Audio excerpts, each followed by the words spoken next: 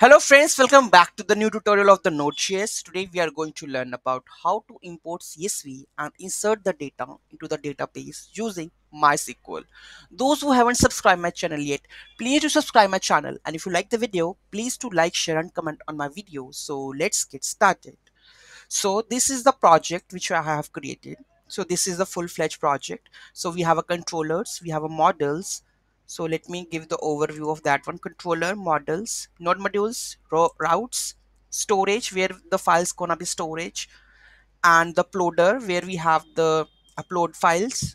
Okay, then index.js. So going with the step by step how to do that. Okay, so let's first of all, whenever you have to create a project, so go make a new directory, mkdir, whatever directory name, that's to be import CSV. Okay, then you have to init the packet.json file, right? So you for that, to create a packet.json file in that folder, cd the folder name import CSV, then make a file. How to create that package.json file? So you have to write init npm space init hyphen y.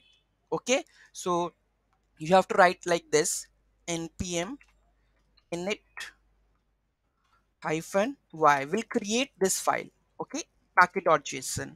Now you have to create the new file that is called the index.json, that is the entry point of the every package. Okay, so I have created that index.package where we are required the http express path cookie parser morgan. You have to install all of these packages, right?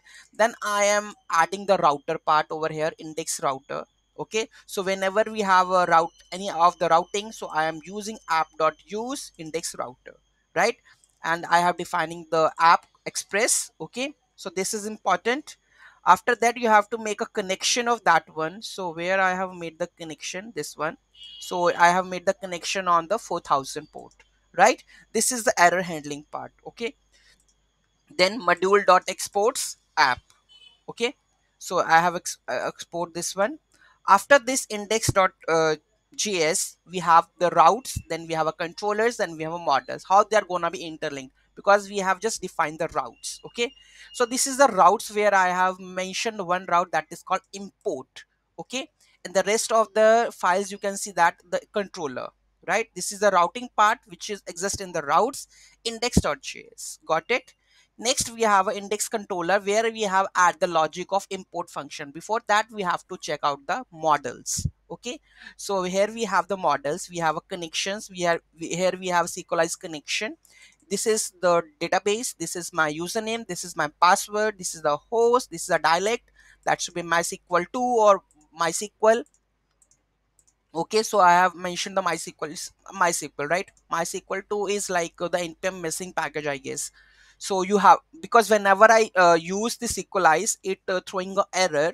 So you need to install the same process with the npm I MySQL 2, so that the error gone, right? So you have to make sure of that one. Okay, then we have a user models. You can see that we have a name, we have an email, we have an address, we have a age. Okay, and this is a connections, equalize connection, and these are the data types that requires. Okay, so this is the model that we have created, right?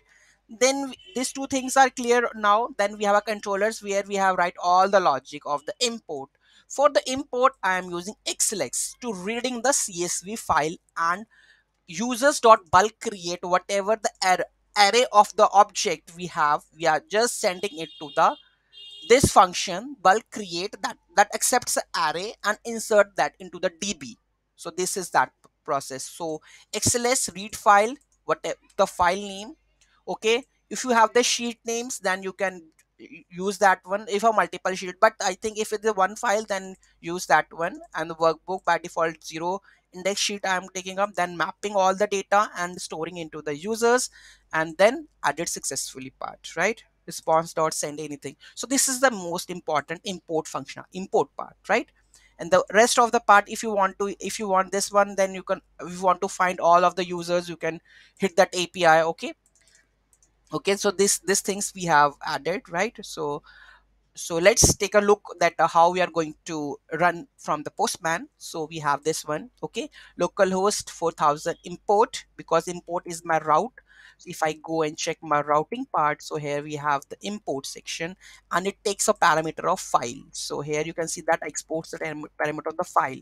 Before that, you have to create all the fields in the database also. Okay, so id, name, email address, age, created at, updated at by default, making it as a timestamp, right? So after doing that, just click on the file and customer.csv file, which contains of the id, name, email address, age, all of the fields, right? And then send. It's it's not responding because I'm not enable it now, not starting it yet. Okay, so node index.js to start the node application. So express is online. Now I'm going to hit that API. Now you can see that there is no data right now. If I go and send it, added successfully, that means my whole file of this one, where we have index controller, the response is this one. That means the whole block of function code executed. So let's see. You can see that the API post is hit. Okay, the post name, right? And you can see that all the data which I have added, it's loaded successfully.